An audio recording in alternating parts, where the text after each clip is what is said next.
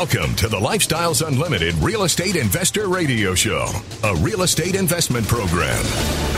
Listen and learn how to use real estate to build wealth and passive income streams for you and your family.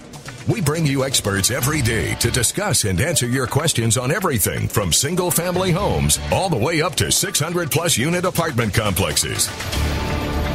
And now, the Lifestyles Unlimited Real Estate Investor Radio Show.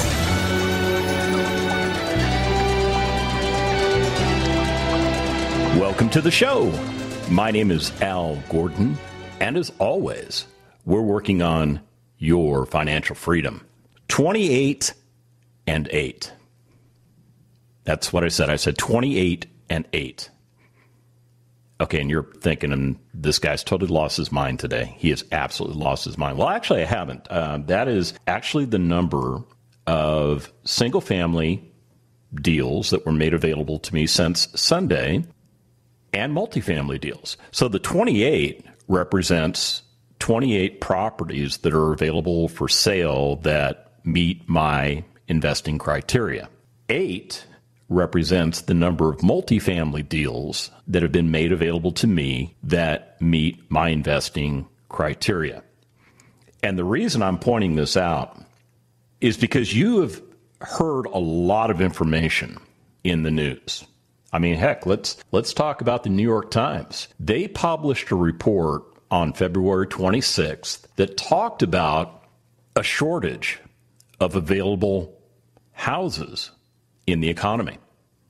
And they backed up their story. They actually did. They went out and they did a lot of research, and they put a nice graph into their article. And basically, what the article is saying is that the number of homes for sale nationally has plummeted. And they're right. They're absolutely right, because Altos Research provided them documentation and data for this graph. And what I'm seeing is this. I'm seeing that around the 2015 to 2016 time period, the amount of homes for sale nationally went from almost 1.5 million to a current number of 468,000. That is a significant decrease in inventory. Now, there's a lot of reasons why that has occurred. I mean, during the pandemic, people haven't been moving much. I mean, we were all told to stay home, and if we could, work from home. If you were an essential worker, you could go to your workplace. And nobody wanted to get themselves in a situation of trying to transfer. Now, did people transfer companies? Yes, they did. Did people leave one job and go to another job? Yes, they did. Did people move out of one location and into another location? Oh, absolutely. I mean, there's a lot of data that shows that people have been fleeing states like California and New York for states like Texas and Florida. So there's a lot of activity out there. But I think the segment of the market that's really the most impacted by this reduction in available homes is really the people that are looking to maybe trade up or trade down. I think a lot of people have just said, you know what, I'm just going to hunker down and I'm going to wait and see what happens. So homes have not necessarily been going on the market. And as a result of that, there's still demand for houses. People that leave one location and go to another location are looking for a place to live. And if they can't find a place to buy, their next best alternative is to rent. And renting isn't a bad thing. It really isn't, especially in the current marketplace.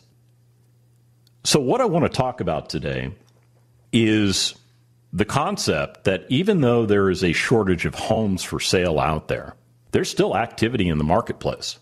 Now, the majority of these single-family deals that I received, a lot of these properties are kind of beat up. They've been abused. They haven't been treated very well.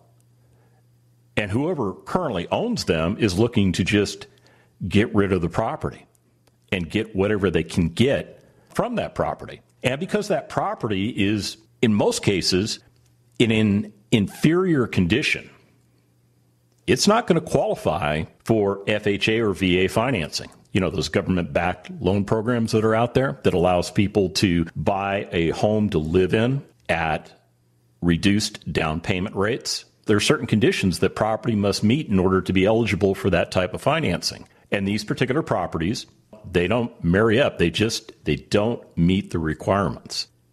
So what happens is that people like me and my 50,000 associates at Lifestyles Unlimited, I was going to use the word friends, but I don't know every one of them. I know a lot of them. And the ones I know, they have become my friends. And I'm going to learn to know even more when we go to our expo coming up later on this year. But the point I want to make is that now is a good time.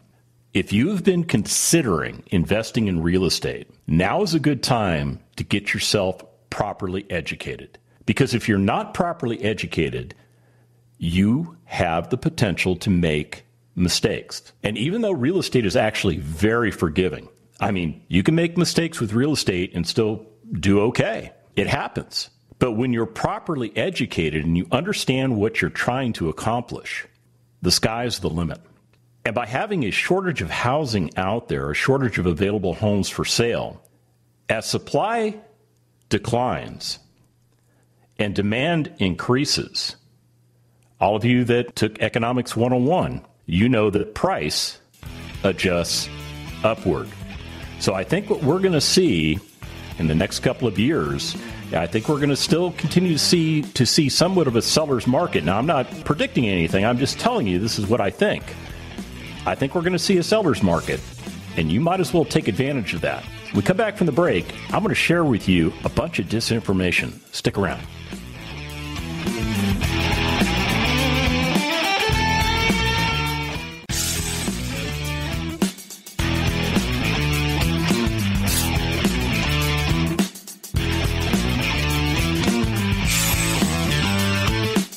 Warning. Listening to the Lifestyles Unlimited Real Estate Investor Radio Show will change your life. We will teach you how to create wealth and passive income so you can be financially free. And now, back to your host. Welcome back to the show. So 28 and 8. Yeah, 28 potential properties for me to buy that are in the single family space, and 8 potential properties for me to invest in the multifamily space. And in the multifamily side, it's actually a combination of either deals I can invest in as a passive investor with another Lifestyles Unlimited member who is syndicating the deal, or specifically deals that I can buy for myself and my family where it's just my property. And that is the result of me making relationships with people that are in the industry that understand what I'm looking for when it comes to real estate assets, and then sending me opportunities. Now, not all of the opportunities marry up perfectly with my investing goals and objectives, and that's okay. I'm allowed to say no. I don't have to buy everything that's sent my way. What I really want to convey to you is that although there is distress in the home buying market, primarily for people that are looking to buy principal residences, in other words, places for them to live. There really isn't a shortage of great deals out there for real estate investors that are looking to change their path in life. So I had a really neat conversation with a fellow Lifestyles Unlimited member a couple of days ago. Her name's Loriana, and she and I were talking about some of these message boards out there. And she sent me a couple of links for me to take a look at. And I'm not going to tell you what these message boards are because I don't want to promote them, because the problem that I'm having looking at these message boards is that somebody will ask a question and they will give a certain amount of information, but because they don't exactly know what they're asking, they leave some of the information you need out of what they're contributing to the conversation. So when you have somebody like me and Loriana that are properly educated and understand many of the aspects of real estate investing, when we read some of this stuff, we go, oh, well, that's kind of a no-brainer. And then as you read down through the message threads, you get a bunch of opinions. And unfortunately, a lot of the opinions that are posted is bad advice. It's really bad advice. And then you'll have somebody that says, well, I'm an attorney, so, but here's the thing. How do you know that that person's an attorney? The only thing that you get is some little, I don't know what they call those things. However you identify yourself, a fake name. These people don't use their real names. They've got all these different, like here's one, Jetta. What is that? Here's another one, Smackberry, Plurby. Yeah. Who are these people? And what is their qualification to give you advice on real estate investing? Now, I'm sure that there are some smart people on here because as I read through the 38 different opinions that were posted with regards to this question, you have everything from correct answers to incorrect answers to the stuff in between, which might be kind of correct, but it's not necessarily correct. But people are turning to these message boards to ask questions about situations that they have that's really better reserved for a qualified real estate attorney or a qualified real estate focused CPA or a mentor. What I want to impart on you is this. I mean, if you're looking to get started with real estate investing, or if you're already invested in real estate and you're not seeing the returns that you're trying to generate, or you're having issues with your properties, maybe it's time for you to step up to the plate and join an organization like Lifestyles Unlimited. And to spend a little bit of your time, instead of trolling these message boards, spend a little bit of time investing in yourself. Because we will teach you all of the fundamentals that you need in order to make good decisions and to build your real estate business. And building that business is essential to getting you to a place of retirement in 5 years or less. Now, it's very possible that some of these deals that have come across my desk since Sunday, the owners of those properties don't know what they're doing. Maybe they're slumlords. Maybe they just never were educated on how to correctly invest and own and operate properties. And they run these properties down. And those properties are made available to people like me that understand how to renovate those properties, how to analyze the deal. I mean, before we even renovate, we're going to analyze the deal to see if it even makes sense for us. And we've got all the tools that we need laid out in front of us. It doesn't take us a tremendous amount of time to do an analysis of a deal. As a matter of fact, one of the deals that was sent to me was a portfolio of 14 single-family homes that an investor is looking to sell. And I took a look at the portfolio, and you know what? I think I could actually do a lot better just picking up one home at a time. Because what I realized based on the portfolio that was sent to me is that somebody was looking to liquidate properties, and they were willing to give kind of a discount on the actual fair market value of those properties because I've got all the comps and everything to justify the prices that they're asking. I ran my own numbers to determine rent values. And what I realized was that instead of dropping like $630,000 into 14 homes that maybe had the potential to return about $6,200 a month. By the way, that's about $74,000 in cash flow per year. That's nothing to sneeze at. But I also know that I can buy 14 homes and buy them for a lot less cash out of pocket than just walking into that portfolio. Now, the portfolio is a great opportunity for somebody maybe coming out of a 1031 exchange. So I'm not poo-pooing that deal. I'm just saying, when you understand what you're doing you get better results. When we come back from the break, I'm going to share some numbers with you. Stick around.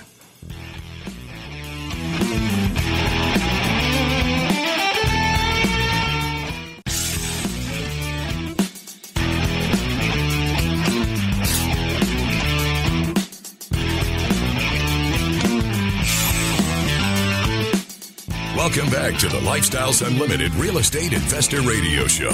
It's time to turn up the volume and fine-tune your passive income plan so you can create the lifestyle you've always wanted.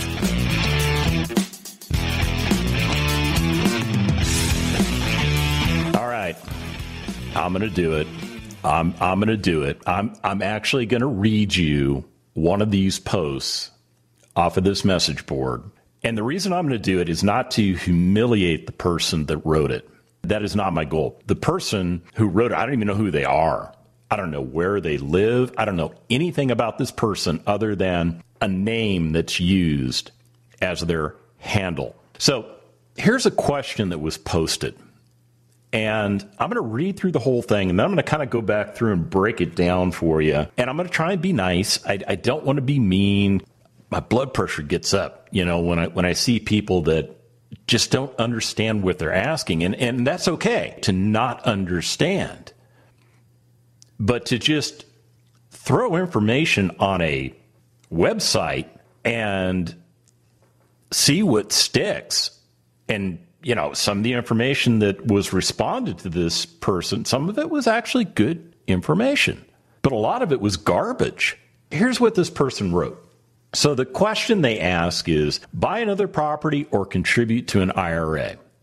I bought my first multi-unit in October 2020 as an owner-occupied and plan to buy and move into another one in about 6 months. I have about $40,000 saved in a high-yield savings account earning about $15 a month. Should I take about $12,000 out of that and max out my wife's and my IRAs for 2020 or hold it for the next property? I feel like I'm at a crossroads of how I'm going to fund my retirement, and I'm not sure what to do. Have any of you been through this dilemma? Any advice you can share would be greatly appreciated.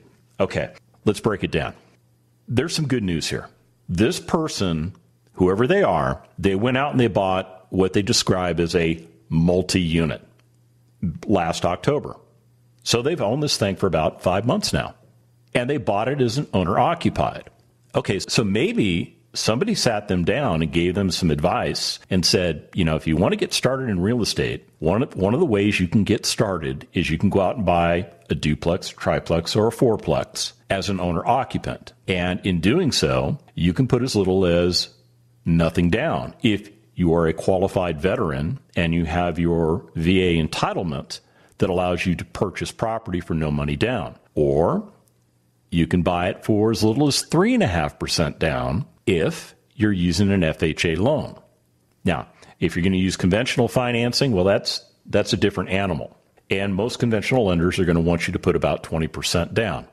Now, there are some lenders out there that will allow you to put less money down, but they're going to charge you something called mortgage insurance premium. In other words, it's an additional fee to help cover their risk exposure because you're putting less than prevailing rates down on the property. Okay, having said all of that, first of all, I want to applaud this person for at least walking down this path.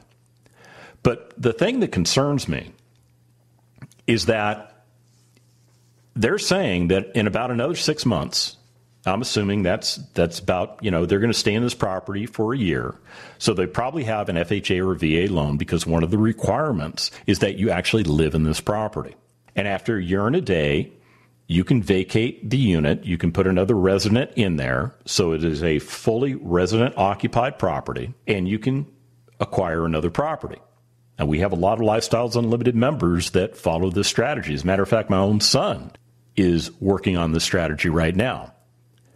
But the thing that they don't describe is how the property's doing.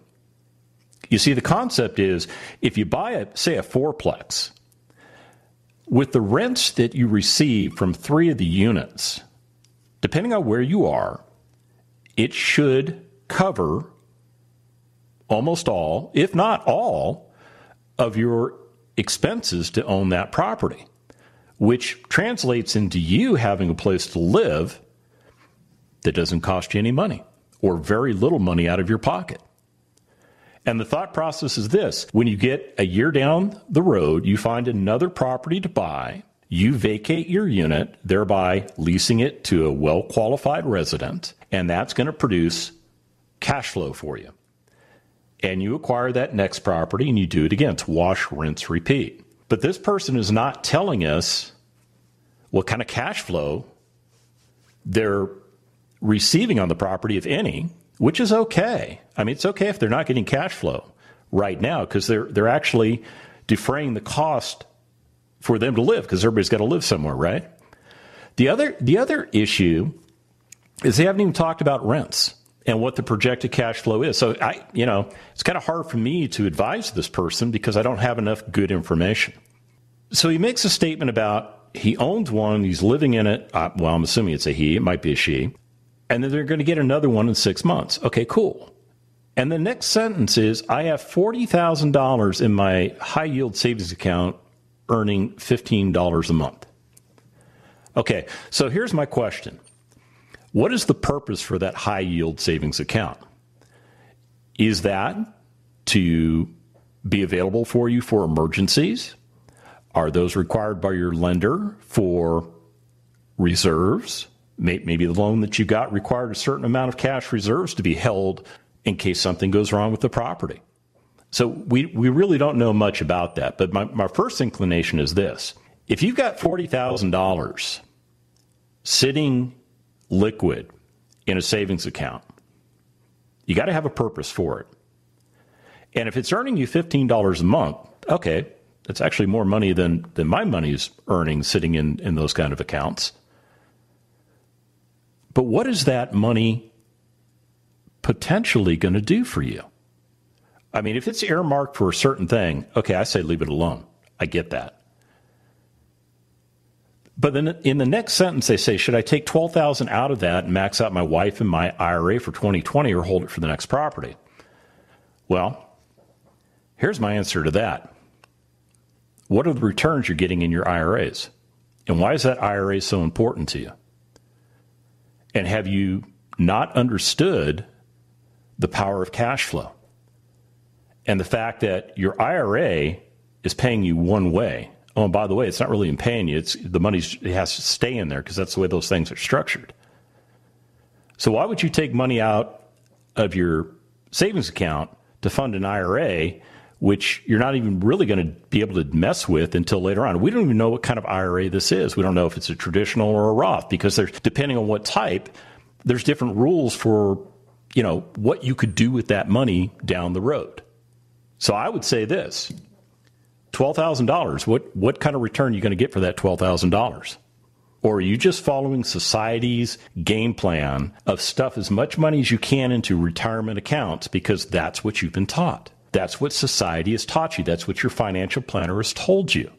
You have to look at this from the standpoint of what kind of returns will I get on my investment? Because you're essentially making an investment decision. Very important stuff here. Now, they go on to say, I feel that I'm at a crossroads of how I'm going to fund my retirement and I'm not sure what to do. Well, here's what you need to do. You need to become a member of Lifestyles Unlimited so that we can teach you a better way to get you retired much faster so that you don't have to rely on things like IRAs. When we come back from the break, I'm going to break some numbers down for you. I promise.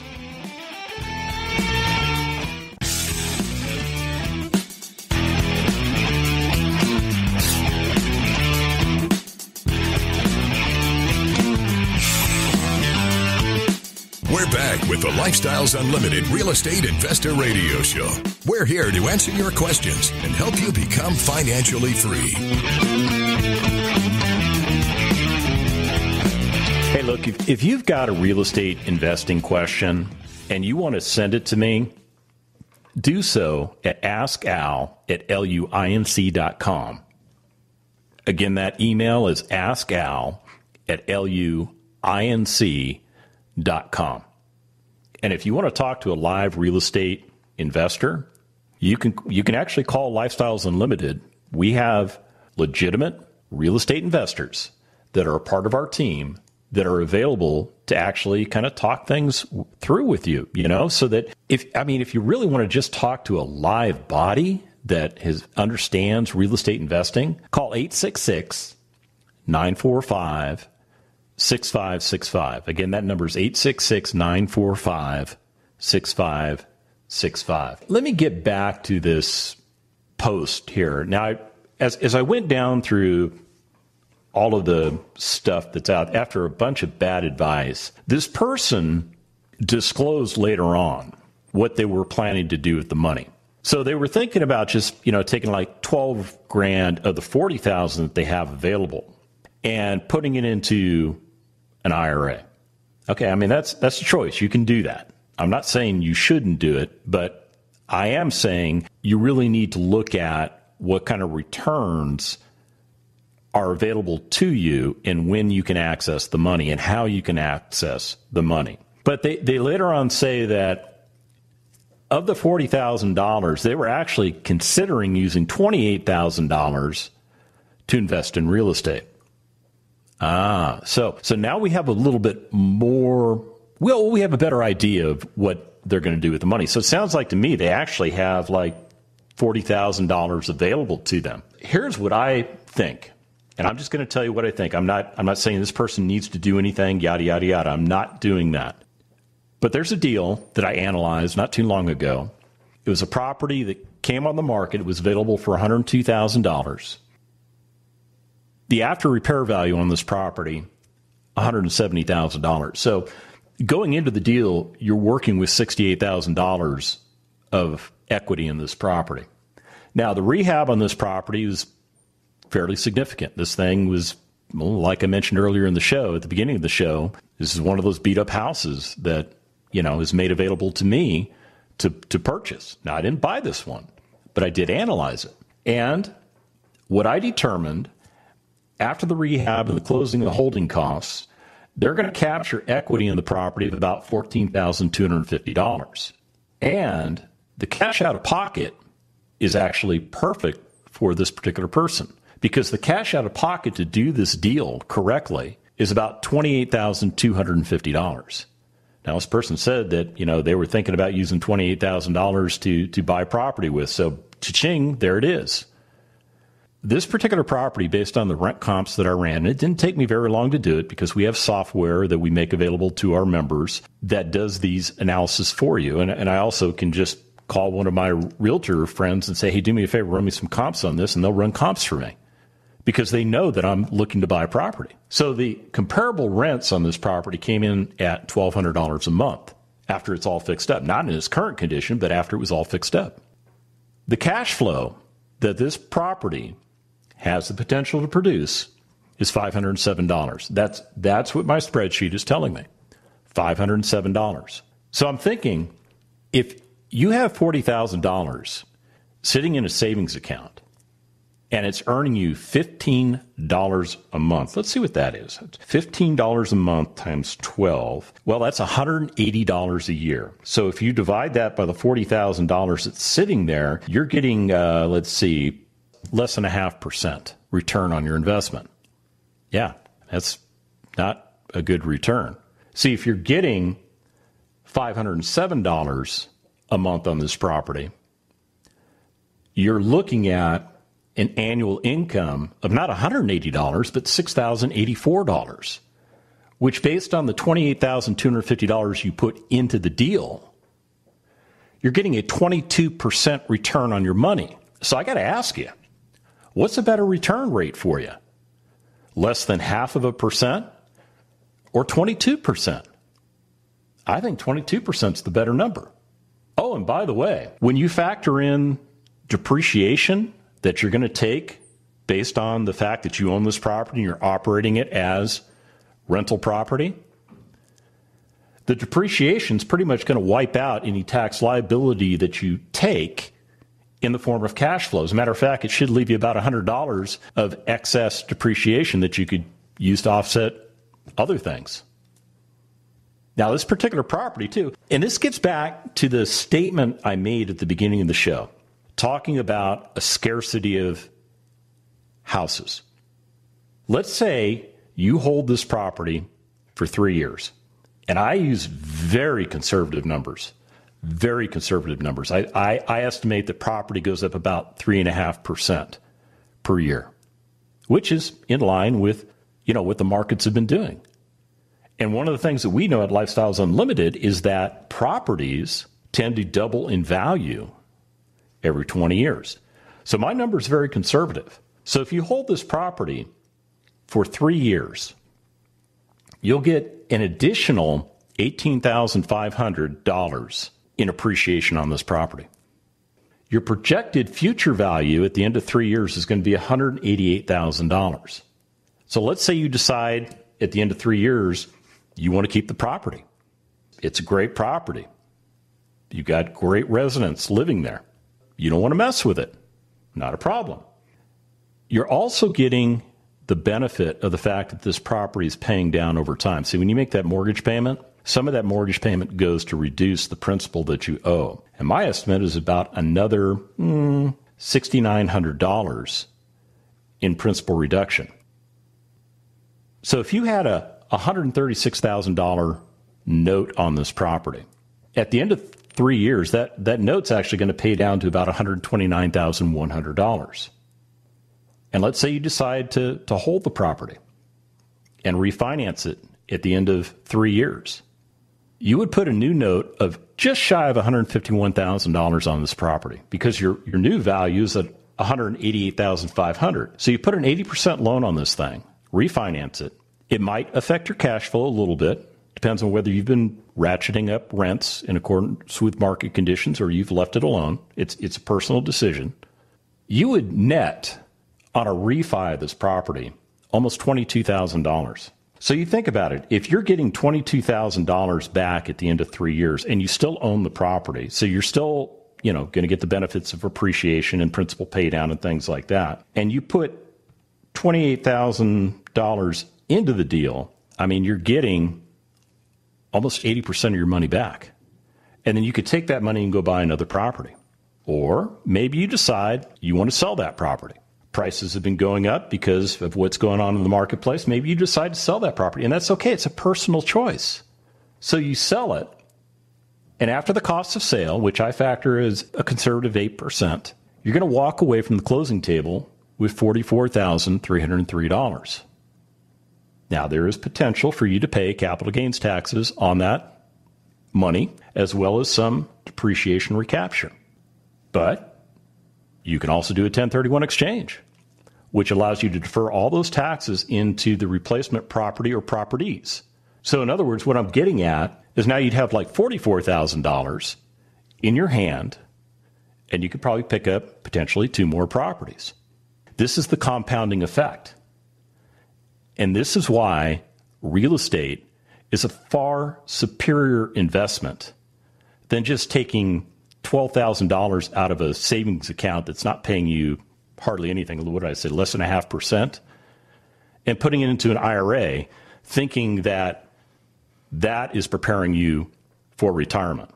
Oh, and by the way, if you're putting $12,000 into IRAs, come on, let's think about it. How much money do you actually have in there when you get to the point of retirement? And is that going to be enough money for you to live off of? These are questions you have to ask yourself. Now, I'm dead serious. When you get a qualified education on how to invest correctly, like the education we provide at Lifestyles Unlimited, you won't be messing around with the stuff that I'm looking at on a message board, because you'll know the right answers, or you'll be connected with the right people to give you the right answers. And if you want to get started, go to freeworkshoplivestream.com. And remember, it's not the money, it's the lifestyle. The Lifestyles Unlimited Real Estate Investor Radio Show is for entertainment purposes only. Please consult a professional regarding your personal investment needs. Nothing presented on the Lifestyles Unlimited Real Estate Investor Radio Show constitutes an endorsement, recommendation, offer, or solicitation to buy or sell any product or security.